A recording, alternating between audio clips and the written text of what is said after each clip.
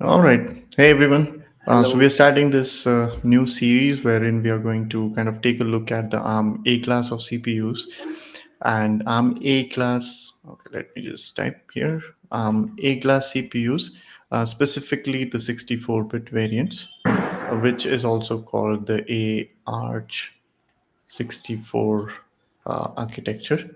And the reason to that is these are like the most common and heavyweight application processors used in M1 chip of Apple, used in almost all phones. Right, and then there are also laptop chips that are coming up, which are based on the ARM uh, A class architecture, based on A class architecture. And yeah, so I have caught hold of Mohammed, who happens to know a lot about this one specific class of processor. And yeah, over to you, Mohammed. Do you want to Yeah, guide us yeah, on how to go about learning this? yeah. Sure, sure. I would be happy Yeah, to. You know. yeah. Uh, I mean, yeah. hence you're here. Yeah, Go yeah, yeah. ahead. Yeah. Anyway, I would want to add that they are also finding their ways in the desktop processors, as you mentioned, but also on the data centers. So Mm-hmm. now there are so many companies which are, sort of investigating whether ARM cores can be used in data centers in cloud, and Mm-hmm. this is going to be interesting. And with the Right. current event in which Qualcomm sort of announced the X Elite architecture. Mm-hmm. I would not say architecture, but their X Elite platform. Right. And they are essentially, their effort is to make their own cores following the Mm-hmm. ARM A class architecture. Right. So yeah, something very exciting, and I think it's this A class processor has a very bright future ahead. Right. And then there was like recently in the Microsoft's Insight, I think, was it Insight? They Insight also conference, announced, yeah, hmm. yeah. An ARM A based Hmm. um, server chip, I think it was, Yeah, yeah, yeah. right, for their server chip. Azure, yeah. Yes, for Azure. Yeah. Okay, so how do we go about learning this? And also, maybe before that, can we give our audience kind of a hook into what A class CPU is at an architecture level? Maybe, yeah, that sounds good. Yeah. Okay. So I think I would like to start off with the diagram, which is like, beaten to death when it comes to A class. Yeah. And I suppose it is cliched for a reason, Yeah. because this is where, we can start develop some mental model as Hmm. to how we should envision, an A class processor, Right. right? And specifically, again, we are talking about the 64-bit, 64-bit, yeah. right? 32-bit, Right. there's also that, but we are talking about maybe the Hmm. V8 V8 and and upwards 64. Yeah, architecture. yeah. Yeah. Cool. So And just V8. a slight segue here. Hmm. People will also hear terms like V8 32-bit, which is also called aarch32, Mm-hmm. right? So mostly, I think we are not going to cover that, just because it's kind of there to Mm-hmm. preserve the backward compatibility. Correct. So Correct. when Which ARM is. came up with Hmm. V8 architecture, they also needed to find a way so Hmm. that the older software which used to run on V7 can still run. And you would Right. be surprised to know that that is a big concern when it comes to changing your architecture. You have to make Right. sure that it is backward compatible with the older versions. Right. And So then the V8 architecture, I suppose, came in like 2011. yeah, yeah, 2011 to 12, I think 3 years after the release of Gangnam Style. Oh, okay. So yeah, Okay. so Okay. uh, Fair. So what are we looking at here? so yeah, Maybe walk us through. Yeah. yeah. So here you would see, basically a lot of boxes with the different levels, right? And I let's focus our attention on what are these levels. Mm-hmm. So if you recall, in V7, if our audience is aware, it doesn't matter if you are not, Mm-hmm. in V7 there were modes. there were like 7 modes: user mode, supervisor mode, IRQ mode, stuff like that. And this sort of, kind of, with every mode give you some feature, some privilege. Like, hey, you can do some things if you are in some mode, but not everything if you are in some other mode. So I think this same extension goes here. It's a kind of a mapping from modes to privilege levels in V8. Right. Maybe or rather, let me just add some information as to what modes and privileges are, how to think about it. So what happens usually is that an application class processor has like a lot of, obviously a lot of capabilities and a lot of circuits. What we would want it to do is turn off different circuits or turn off different instructions, so to speak, when it is at a different level. So the idea of these, exception levels here, or modes and privileges, is that your CPU can execute certain instructions, right? If it is not, so let's say, maybe we'll come to this like in more details, but just going ahead, jumping the gun here. So if you have an application running, for example, you wouldn't want it to execute instructions that can fetch, let's say, the exception related details, right?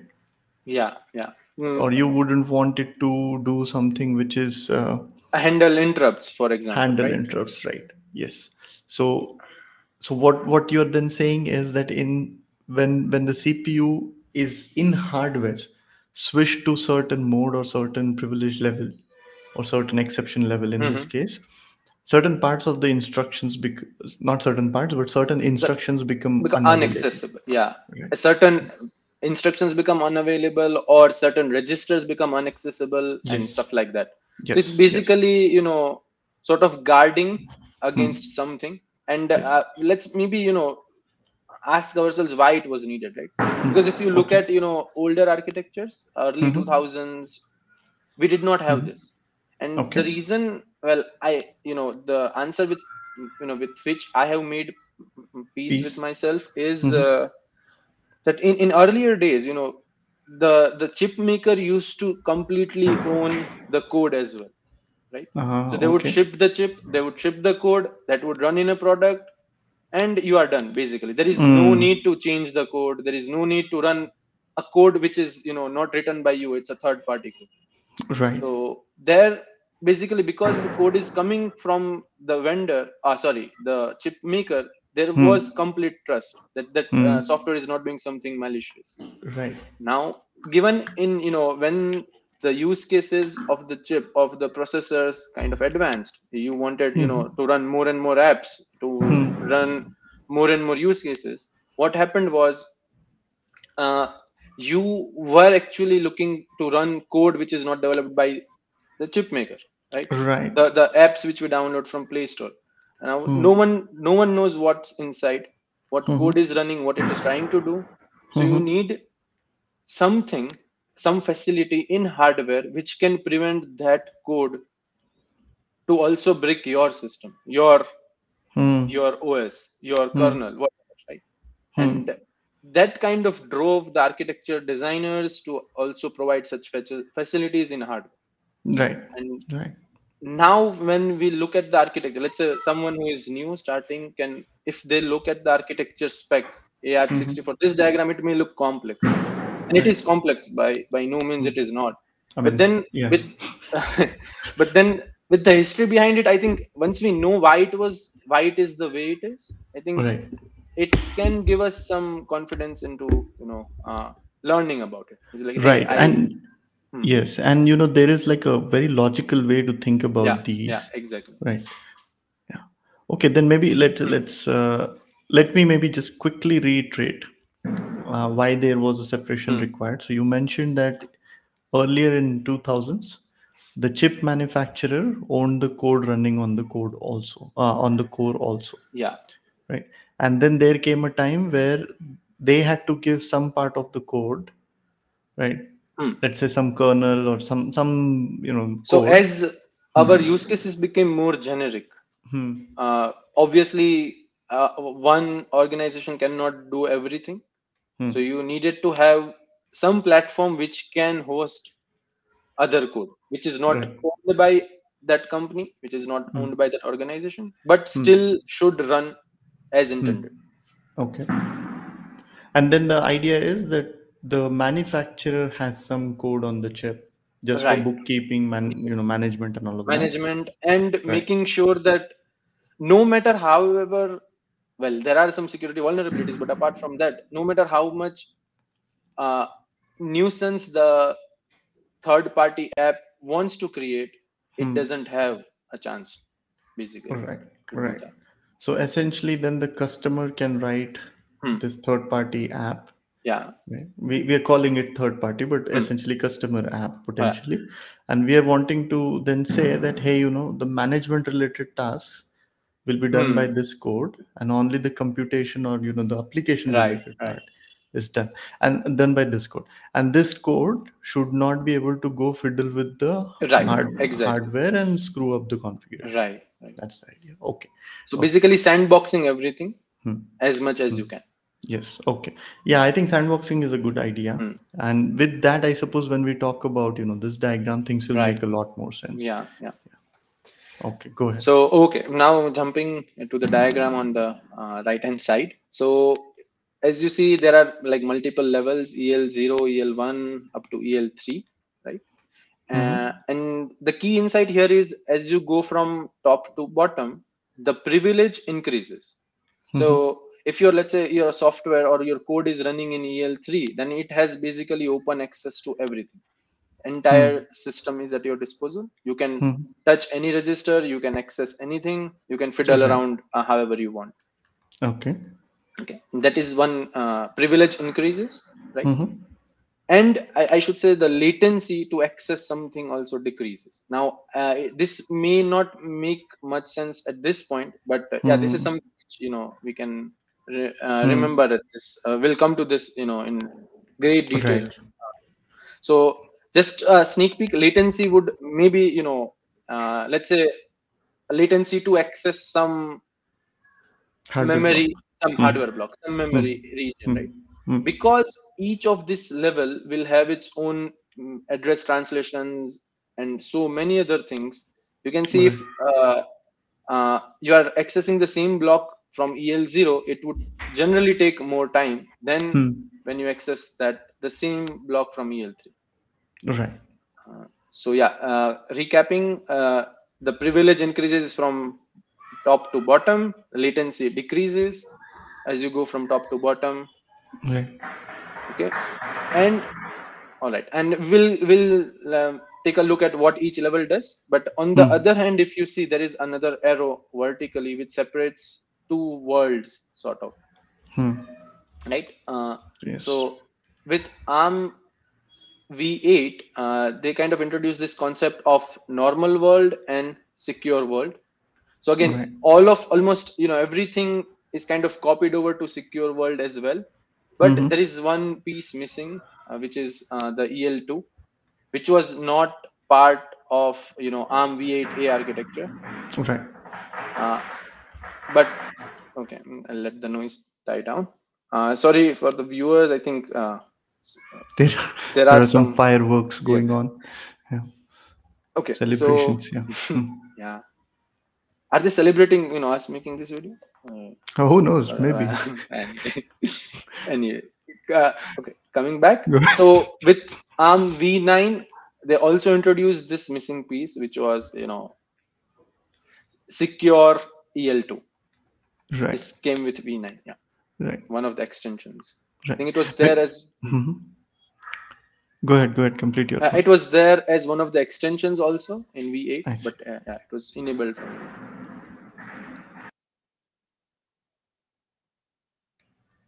Okay, so maybe can we talk about what's happening here? Right. What runs where? Exactly. So now that we have done.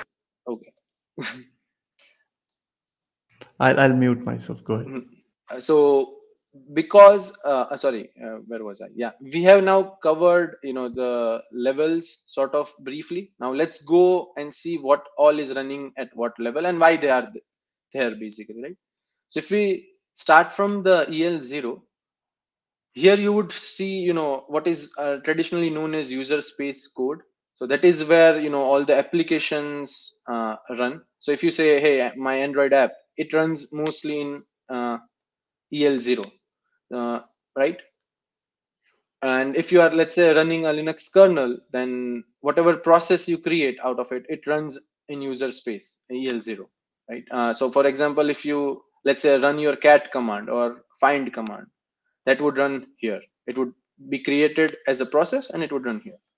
And this is where all these sort of light blue boxes indicate that each has its own kind of process, sandbox into a process, and each of that process is running separately in EL0.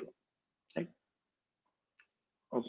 Now I will go into a lot more detail, and what constitutes a process, and how to think of that, view that in from software programmers point of view and stuff like that. But for now, just remember that uh, each of the process runs in EL0 and it's sort of sandboxed into its own little environment. Okay, and now if you go a level below, then we have EL1. So EL1 is the kernel, is the OS which hosts all the processes, right? And here you would see, hey, why the hell there are two guest OSs? And that is because this architecture allows you to have multiple kernels, multiple OSs essentially running in the same core, same system, each not knowing about the existence of the other. So it's completely independent of each other. And for most of the mobile applications, we only have one kernel running, but this is there. And this is the reason why, ARM architectures are finding a place in server chips as well, because in server you require multiple VMs to run or to be hosted on the same chip, right? All right, moving ahead. So yeah, the EL1 is where your kernel code would be running, right? uh, and point to remember is there can be more than one kernel running on the same chip as well. Most of the times it won't happen, but yeah, there is a possibility then that it can. Now, okay, now EL2 comes in play if, let's say, there were multiple kernels actually running, right? So just like think of this in terms of, how a process or juggling between different processes, context switching between different processes require some code which can do that, which can schedule, which can context switch, and that is traditionally our kernel code, right? And in our model we have like multiple kernels here, so we would need some code which can juggle between different kernels.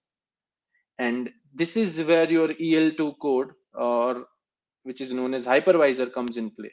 So what hypervisor would do is it will juggle between different kernels, and without the kernels knowing that they have been context switched. So just like you can basically extend the same analogy of process and kernel to kernel and hypervisor.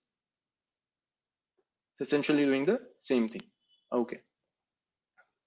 And now, okay, I know it's complex By the way, already. Yeah. Mohammed, I have a point to add. Yeah. So what people can imagine is the way a kernel can schedule tasks and applications and give a perception of multiple programs running at once.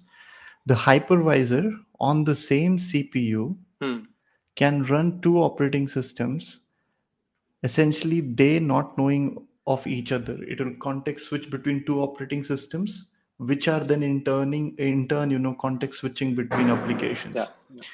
And this actually forms the basis of the cloud computing. Right, you have like a server chip, and on the server chip you have a virtual machine instance that you have given out to one user, and then another virtual machine instance that you have given out to some other user. So okay, go ahead, Mohammed. Yeah. And in fact, I would, if we can maybe add more to the cloud computing analogy. So here a natural question would be like, hey, let's say you are hosting your website on some server, right? And I am hosting one website, Piyush is also hosting a website, and theoretically those Apache servers or whatever stack they are using can run as own process. We don't need VMs. A single OS can do the job, right? Why don't we use that? That's a natural question to ask. Single OS, which will context switch between different websites, right? It is possible, but we do not want that, because some DDoS attack on my website can also prevent Piyush's website from being accessible, right? Because they are essentially running in a same kernel, on a same kernel. So on cloud, it becomes like inevitable that you have your own kernel as well. That is called VM. And otherwise, you are basically losing on a lot of security. You're basically giving away, foregoing a lot of security. And when this is there, like each kernel has, let's say Piyush's website is running on kernel 1 and mine on kernel 2.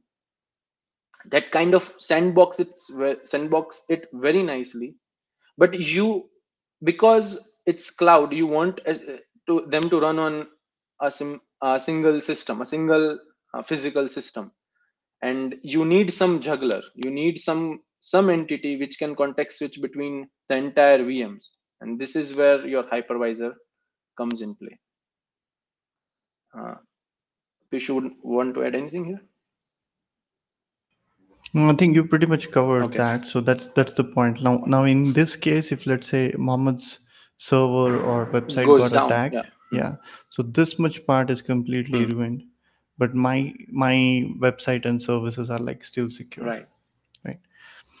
Also, people should note this, that I can get separate login details and Mohammed can get separate login details because the operating systems are separate. So instead of creating multiple users in the same kernel, you are essentially creating the same kernel. And this is where you sort of isolate with attacks like privilege escalation, remote code execution. So even if it does something malicious, it would be only pertaining to the VM it was part of. Right. And by the way, we are referring this entire stack as the VM, the virtual machine. Virtual machine. Right. And the hypervisor, so to speak, is also called the virtual machine manager. Right.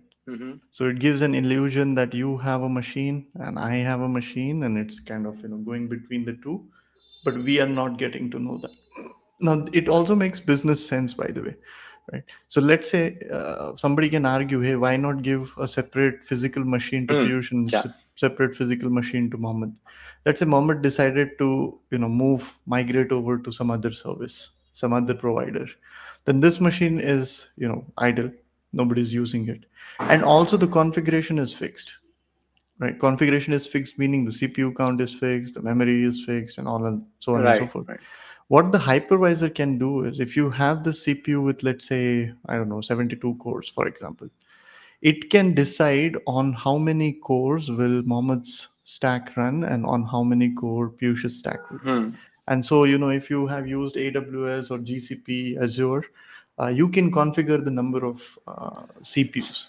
And what that really means is Azure or AWS or GCP will let the hypervisor know how many CPUs to dedicate to you on a given chip. But this, of course, all of this is just like complete overkill to convince you of the hypervisor layer and why it's needed.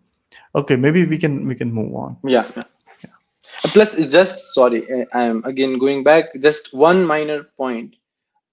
It also, if you have like separate physical machines for separate websites, let's say in our example, that's like completely inefficient use of that, right?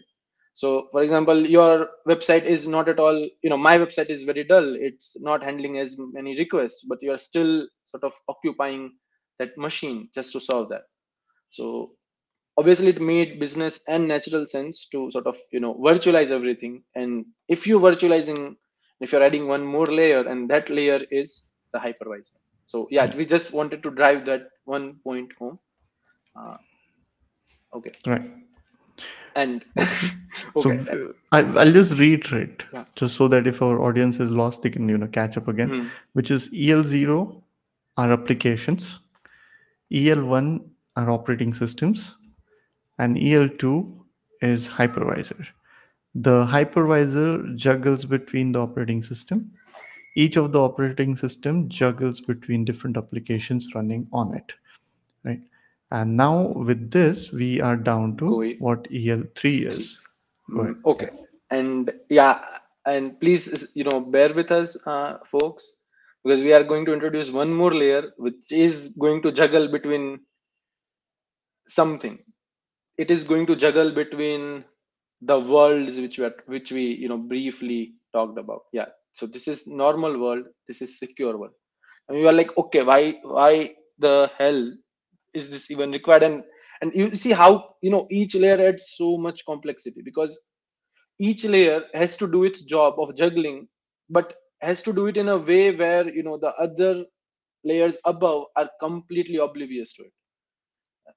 And it's just mind boggling here at this point. But yeah, so here we have at EL3, that is the last layer, we have introduced one more layer.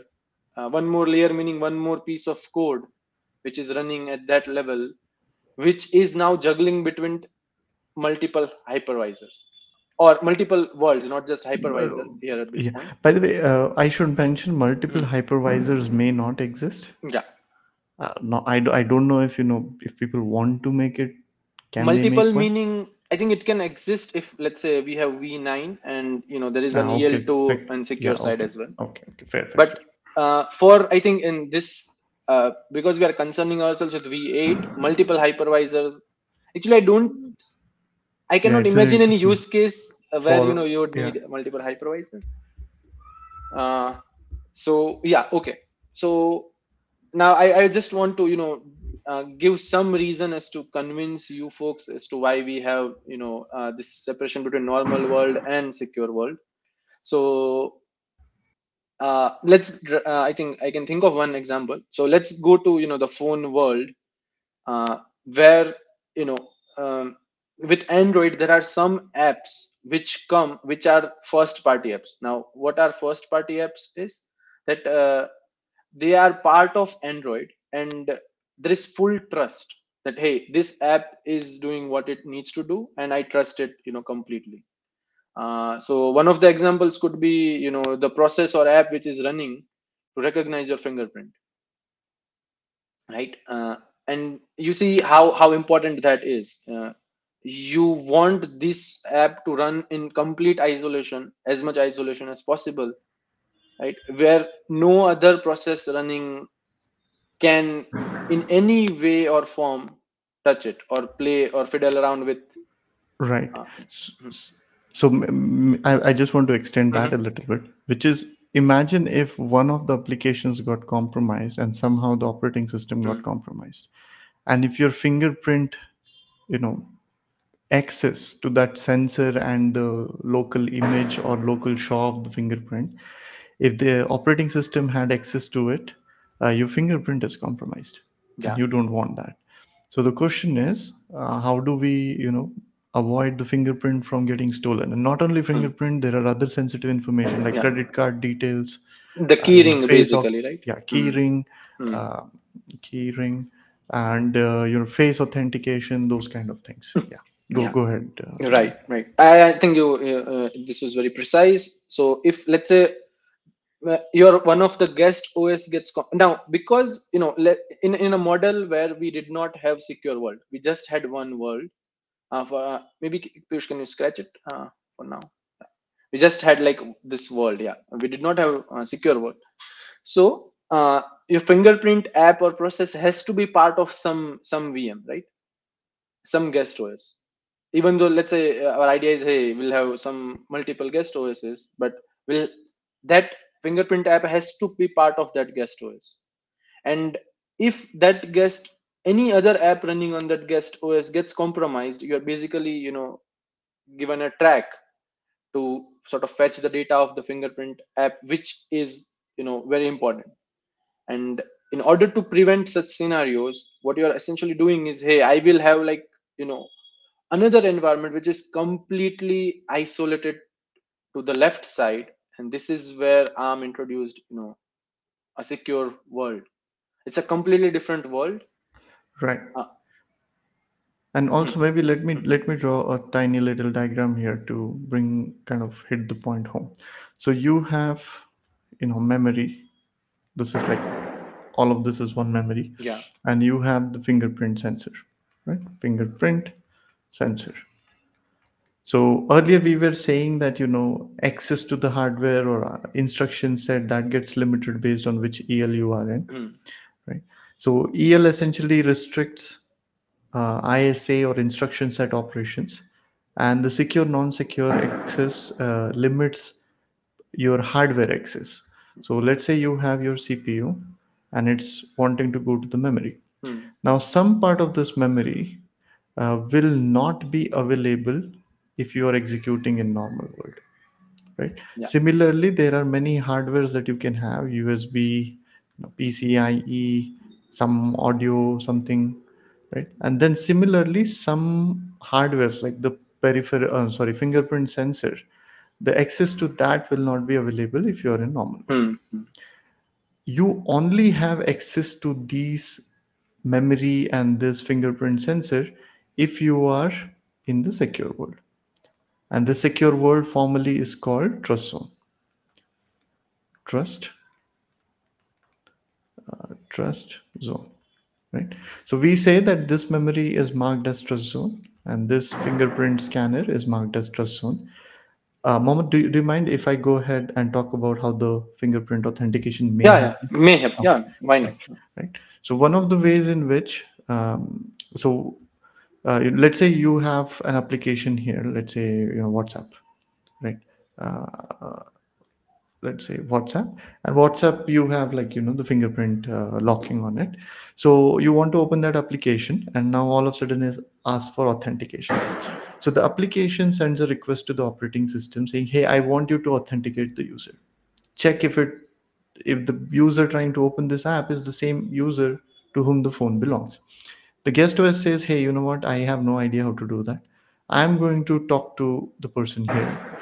Talk to either the person here or here, depending on whether or not hypervisor is present. The secure monitor here, some code will be running here. And that code essentially then says, hey, you know what? I am the secure. Oh, by the way, we should have mentioned it, that the partitioning is like this. So all of this is secure code. So this guy says, hey, you know what? I do not know how to authenticate, but let me check if somebody in the secure world knows it. Piyush, want to add one point. So that secure monitor has access to everything in blue. Yes. The blue diagram on the left hand side. Okay, correct. Yeah. So it has access to the trust zone memory, the secure memory, the hardware sensor, but that monitor would not have the code to actually go and verify the fingerprint. Yes. So this guy will have some hooks, and in that hooks, the trusted software here, the trusted operating system, that would have provided some kind of registered some handlers saying, if you need authentication service, let me know. Only that much. Yeah. And so the call goes up here. Now notice that this is the secure world. And then here again, this guy will say, hey, somebody above me told me that they can do authentication. So I have registered this hook with you. Yeah. And then this trusted OS will call a small app, which is trusted app, and say, hey, we want to authenticate. So from this region, there would be the sensor activation that happens. Okay, let me change the color here, or actually let me go in. Yes. So from here, the CPU now can send requests or reach out to the fingerprint sensor, get the fingerprint, let's say, image, and then reach out to the secure memory, find out the image here, compare both of them. Right. And now what will happen is the answer of that authentication is returned backwards, like down from secure world all the way. So this guy will only return a 0 or 1, saying it's either the user or it's not the user. Then this trusted OS will pass that 0 or 1 information down here, and then this guy will propagate it up here, 0 or 1, and then this guy will propagate it to the application. And now if the authentication went through and the answer was 1, then WhatsApp opens. If the answer was 0, WhatsApp stays locked. Now, what has happened is, even if you compromise the application or the OS, right, the fingerprint data is not stolen. The data is not stolen, and you cannot even reach the fingerprint scanner, which then means that the app will never be able to look at the image of your thumbprint, which is what you want. Exactly. And this is just one of the examples.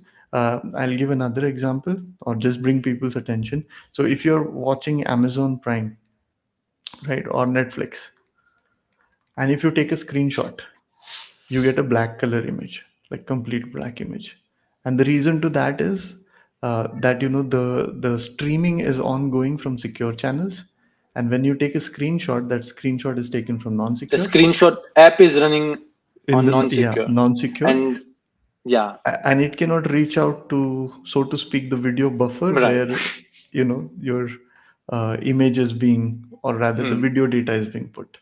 So instead it just gives like all blacks, and then you get all blacks. So that's like data protection strategies. And obviously then some part of, again, I'm not super sure, but some part of Amazon Prime run here, some part of Netflix runs here. Signal, for example, in fact, they, as I read somewhere, that they actually have driven away from the app model, so they have their own VM stack. Okay. And okay. And now that with hypervisor being enabled in V9, but okay, that's so it's like they have a complete stack here, stack.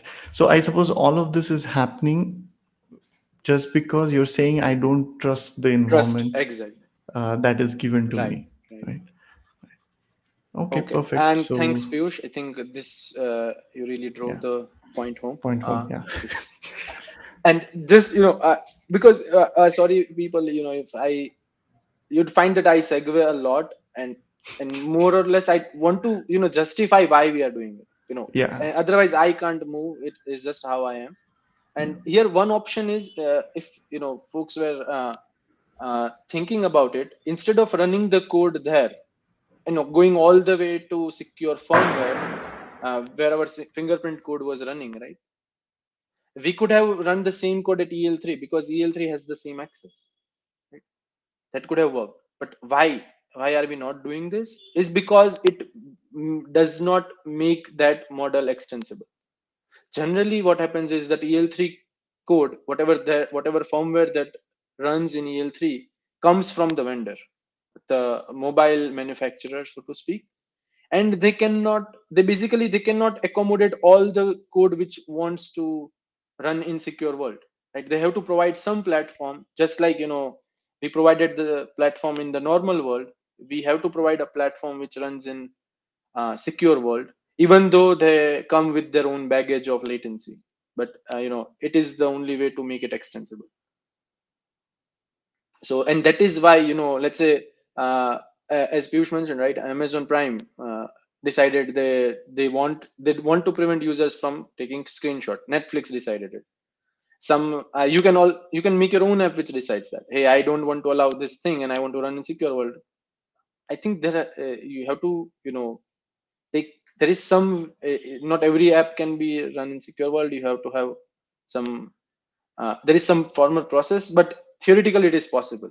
So yeah, maybe I'll speak to that a little more, which is, remember, there is an OS running here also, the trusted OS, and this is not as much feature rich, right? And by feature we mean services. It doesn't have as many services. So typically then you do something which is as minimal as possible. For example, fingerprint authentication, face authentication, getting the credit card information or storing passwords, those kind of stuff. Those are the kind of services you deploy as small apps. Again, this is just FYI, not that everybody will end up doing this. But I suppose our intention was to call out that the whole aarch64 is a complicated machine for a reason. Right? And we are going to peel away the onion and explore all the levels and regions, maybe also do experiments and show in code. Also, maybe Mohammed, would you say that we have pretty much given a good idea, like a cliffhanger for what's coming? Yeah, I think so. Maybe we should now explore how we plan on exploring the A architecture, and then also the documentation that people can refer to. Right. Makes sense. Okay. And this all, everything, every layer which we talked about, the worlds is running on your palm. Yeah. It's crazy. It's like a It's crazy to thumb-sized think about. chip. Yeah. Yeah. And the entire flow which we explained, right, of the fingerprint is happening every time you unlock a screen. Is happening every time you want to do a take transaction, maybe UPI transaction or something like that. Yeah. Cool. Okay. Do we want to then jump back to our previous whiteboard and talk about how we plan on covering? Let's. So I think at this point we can maybe come up with a mind map or a model, and we'll just kind of lay out the terms which anyone who is starting or wanting to know more about aarch64 should keep in mind, because these are the terms which will come across repeatedly. Okay. So maybe so we have like a core, aarch64 core, and in order to know, okay, you need to sharpen the pen maybe. Yeah, somehow I'm not able to draw. So I'll sharpen my pen. Okay, 2.5 maybe. Okay, more than, I think it's like a modern sharpener. Yeah. Okay. So what's, oh man, it might also be that my machine is starting to fail Lag? because because a lot of things are running. Let me close few windows. Sure. Let's see. Maybe that will help. We need to upgrade our hardware, but then we are short of money. So okay. It's really hangy. Is it too jittery? Yeah. Okay. Let's see what can I do about it. Okay, let's do this. Let's ditch this and jump to, I suppose, another. Yeah, very nice. Or maybe you can close the. Yeah, I closed that window, and this one's like one of the documents, but I found some white space. So okay, what's our okay? This is nice. Cool. What's our plan? So I would want to list out all the terms which people would come across when they start ARM. Okay, let me just draw the nice. So this was EL0. People should brain tattoo this if they want to, invest into. Is that a term? Okay, brain tattoo. Yeah. Okay. Heard it somewhere.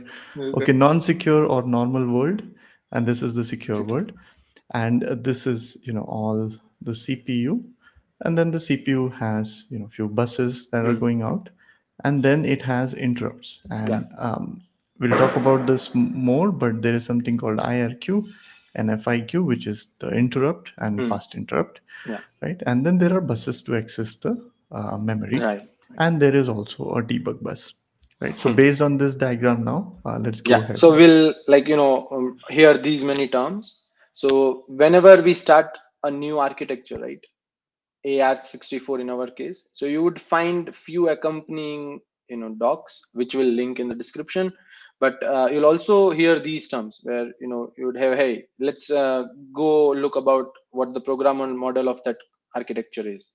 So yeah, you would hear programmer's model, and that sort of is divided into three things. Okay, one is the I think interrupt and exception model. Okay, I think my mom was here. Oh, okay. Go ahead. Cool. So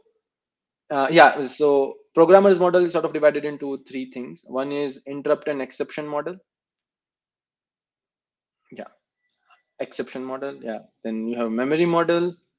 So exception model will tell us as to how to think about IRQs and FIQs, right?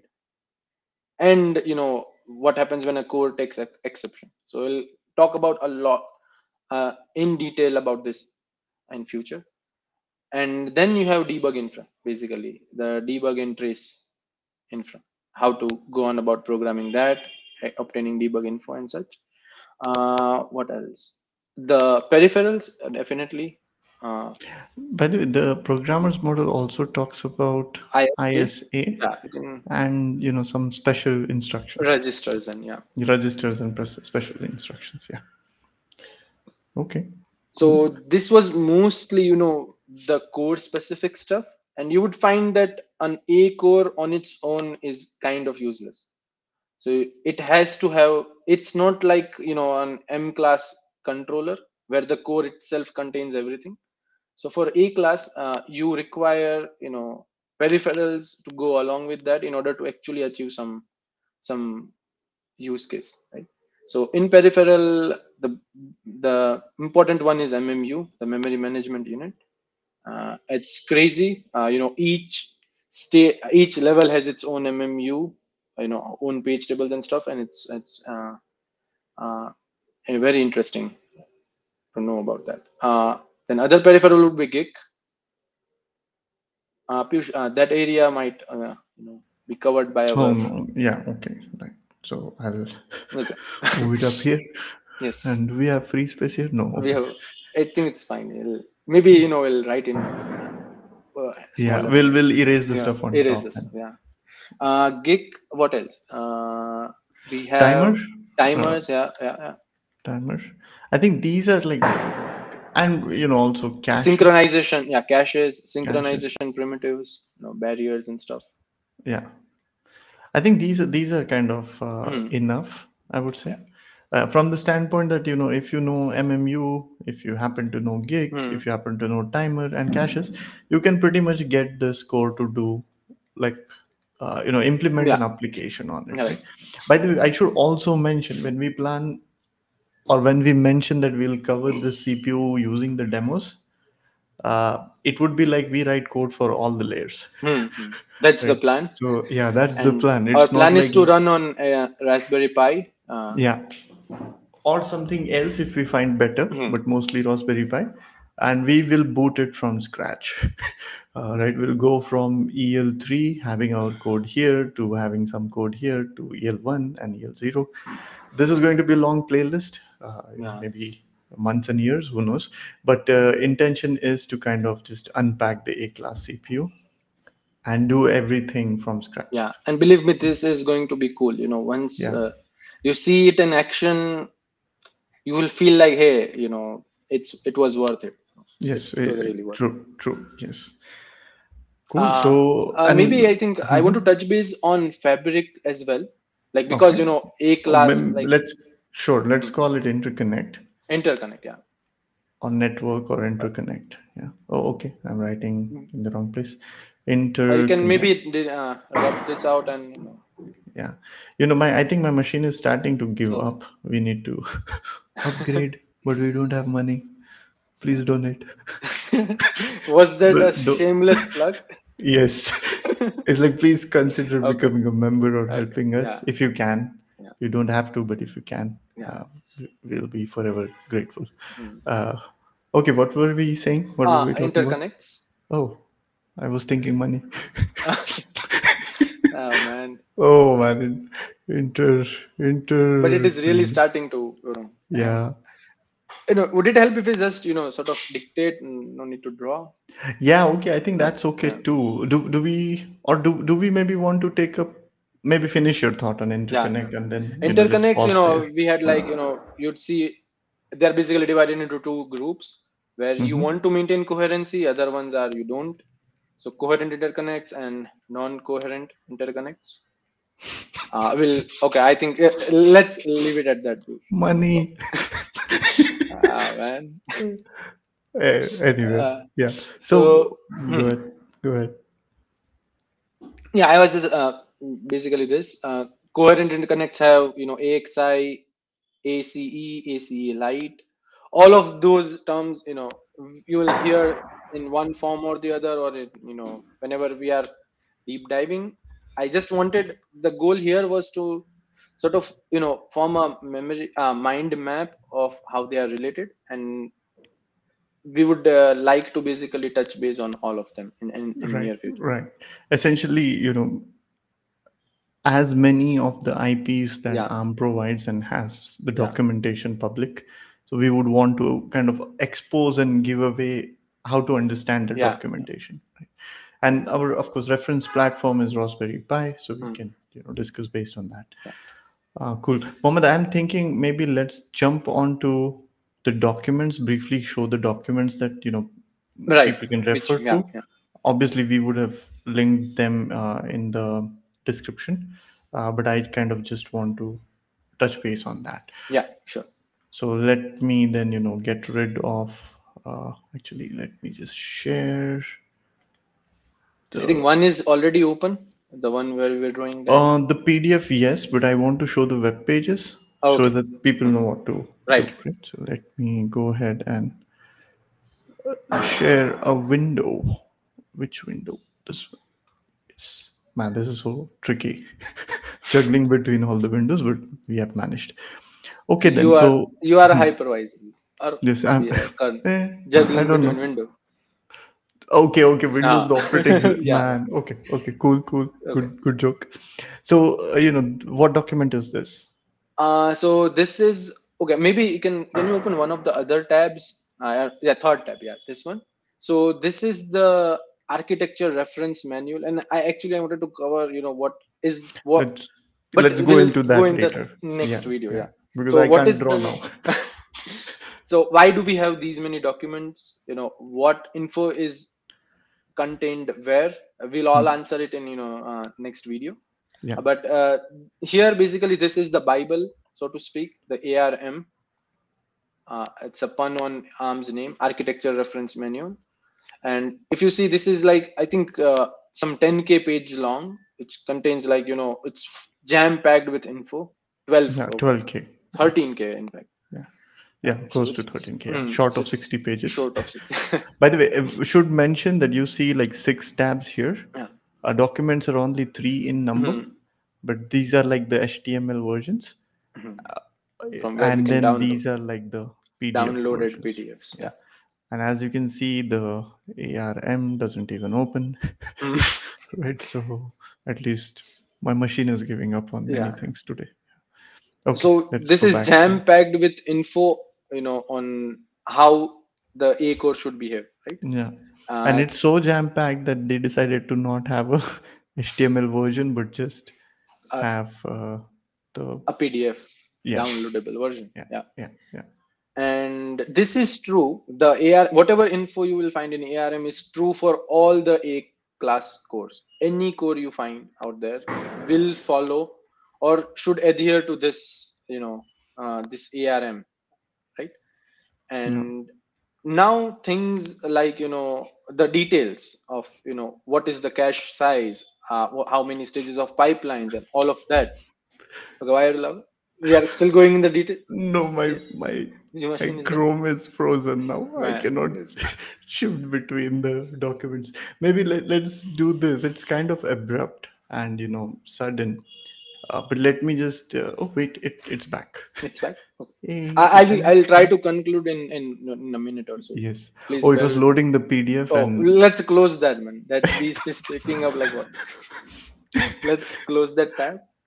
Close that tab. Okay, done. Cool. Yeah, it's not. It's not letting. Okay. Yeah.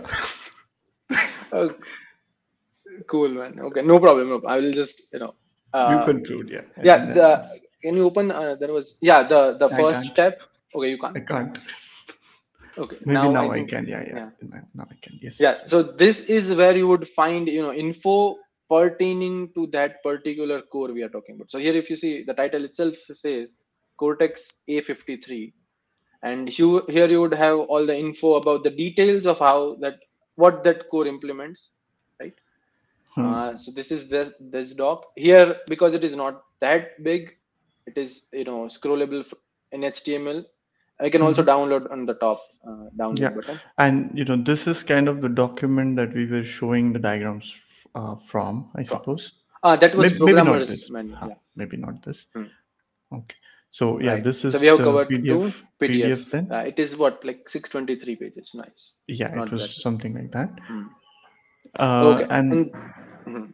The last one, where this is where we will find most info uh, as a software developer, and it itself says programmer's guide. So it contains everything which a programmer should know about whenever they are trying to write the software for a class.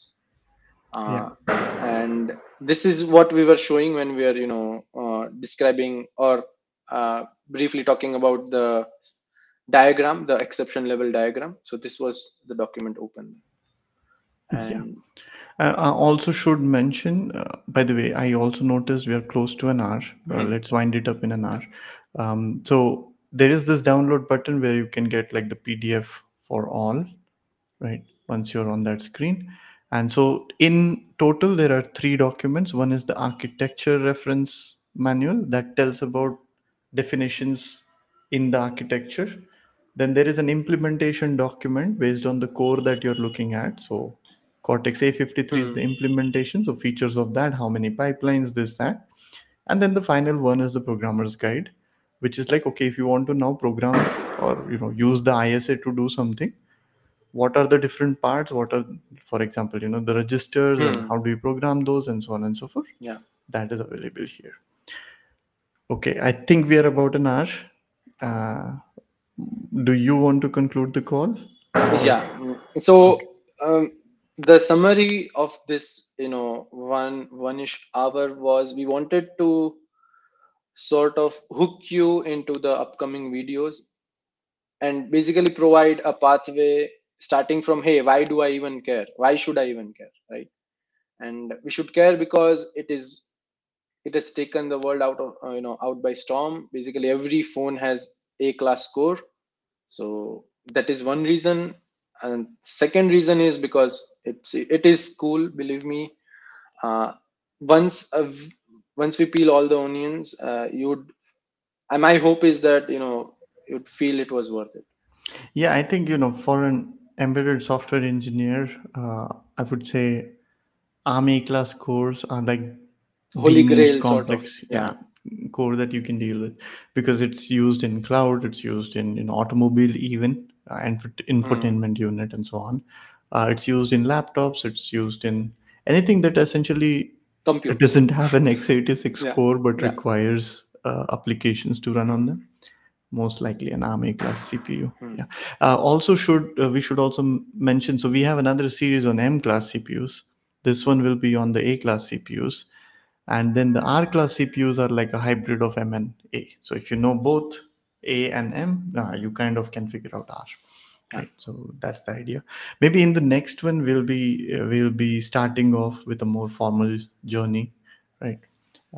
And hopefully, this was good enough an introduction to A class. If people have questions, feel free to put them in the comment section, reach out to the Discord server, or even LinkedIn. would suggest Discord. Yeah, and that's about it. Cool. All right. Do we want to call this a meeting then? Yes. Yes. Yeah. Okay. Perfect. Thank you for joining in and staying around. Thank you, people. We'll see you in the next one. Bye bye. Yeah. Bye bye.